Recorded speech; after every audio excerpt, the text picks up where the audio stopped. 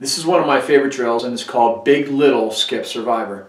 Similar to the other Skip Survivor, we're going to initiate with a dodge and then have a slide decision. Then we're going to skip it up top, dodge, and have a second round of slides. Unlike the other Skip Survivor, this drill is done live. Due to the fact that we've got a short stick either dodging or picking in this scenario, it puts great stress on the defense and gives D3 a chance to learn how to make slide decisions, and for SS2, our second slider, to be able to be on the same page with that slide decision, meaning, do I get in and help and surround the crease, or am I going to have to fully collapse on it? Finally, when the ball skips up, it makes for a very difficult approach for short stick 2, and it helps us practice the immediate slide that occurs with fast ball movement and skip passes in particular. New roles and responsibilities are going to have to be understood and processed very quickly, because sometimes when the ball kicks up, it might be D3 getting back to his man and sliding, or it might be the defender who was slid to, and they might be in the middle of a find one situation immediately into a sliding situation. I have this crease of dotted lines so that our X3 will just stay inside for this drill while the ball's behind. We don't want him floating all over the place. We want him to be a crease man. We got to have X4 weight outside the box. He's going to have a tendency to want to move down into a shooting spot, which is realistically what he would do, you know, in a 4-on-4 situation. But if he's to move down into these shooting spots, then we won't get the second round of slides.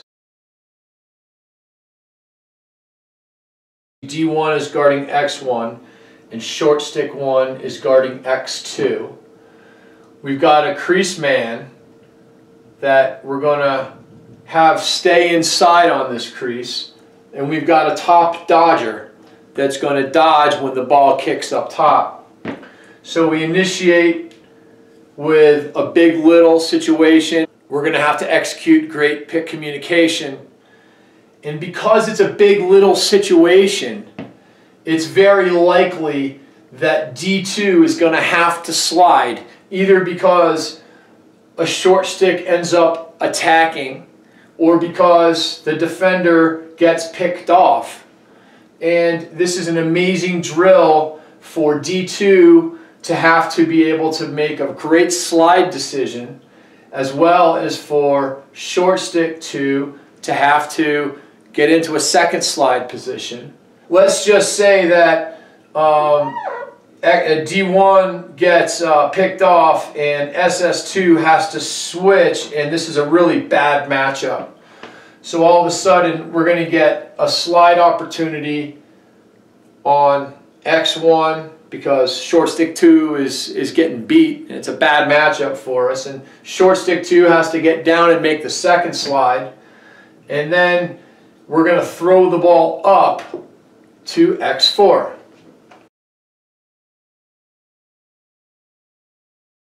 So we have to slide with D2, and we're going to have to figure out what that communication is going to look like on that slide and recover or on the double team. So let's just say we slide early and we say find one, find one, find one. And X1 is going to kick the ball up to X4. And D2 is going to have to collapse back in as fast as he can. Then when X4 gets the ball, short stick 2 is going to have to make a really tough approach. And we don't know who the slider is going to be. It sort of depends on what happens with the slide and recovery. But oftentimes, it's short stick 1 sprinting back in that becomes the slider. And because this is a tough approach and it's a short stick, there's going to be a dodge right away. And oftentimes, short stick 1, D2 slides to short stick 1 and says, Jamie, find one, find one. And this guy, without even breaking stride, is right back into a slide position. D2 has made his way in, and oftentimes he'll end up being the second slide onto X3. Here's another scenario that might happen.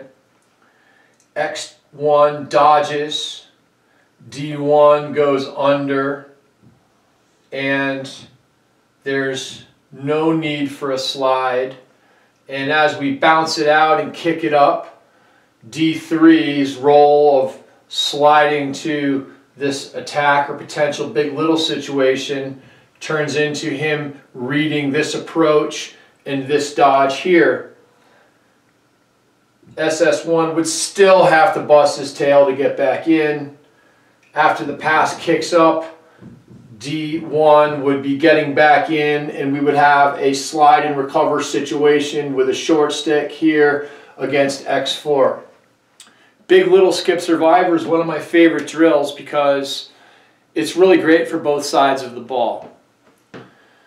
Obviously, it's a great live situation for your offense to work on your big little abilities.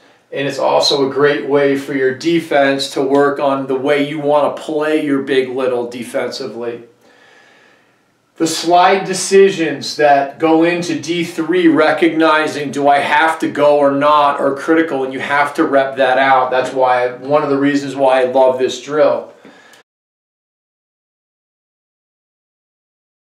But it's also huge for S2 to be recognizing he has to make the same decision that D3 is making.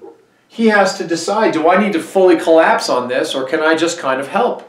Because when he gets all the way down, it's going to make it a near impossible approach for SS2 to get all the way down and get back up. So he needs to really make the same decision that D3 is making as to whether he needs to go or not. Whoever ends up on the ball, it could be D1 getting underneath this pick, or it could be SS1 switching onto the pick. The other man has got to get in quickly and guard the back side of the crease as quick as possible. And that's a fundamental that has to happen in any of your two-man game behind the net. And the last thing is the second round of slides. When the ball kicks up to X4 and SS2 is making this approach, if it is a really challenging, long approach, you can guarantee you're going to need an instant slide. Another communication note is that when we do dodge and the ball goes up, we're going to get a skip pass call, because we know that when there's a skip pass, there's a 95% chance that we're going to have to go. A skip pass is deadly for the defense because it's going to mean a really difficult approach for the sagging in backside man. So everybody will be calling skip, skip, skip, and we're going to have to slide almost immediately to that difficult approach. We've got all kinds of pick communications going on. We've got communication between the slider and the man on the ball, both during the course of the dodge and during the course of the slide and recovery. We've got communication between SS2 and D3. You can go, I've got your two. We've got communication on the skip pass. Then we're going to have communication on the next round of sliding, which is going to happen really quickly.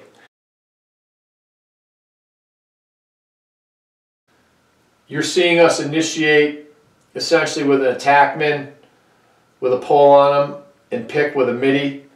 But it is absolutely fine to start a midi, a short stick on the ball, and pick with a pull. It's going to happen in games, and it's really important that D3 on the crease has the opportunity to be reading the play and recognizing if there's a short on the ball to begin with, or if a short is picking it. And his slide decisions are going to be critical that way as well. So mixing up how you do that is okay. I hope you have enjoyed this drill. I think it's really one of the best, and here are some live clips to check it out.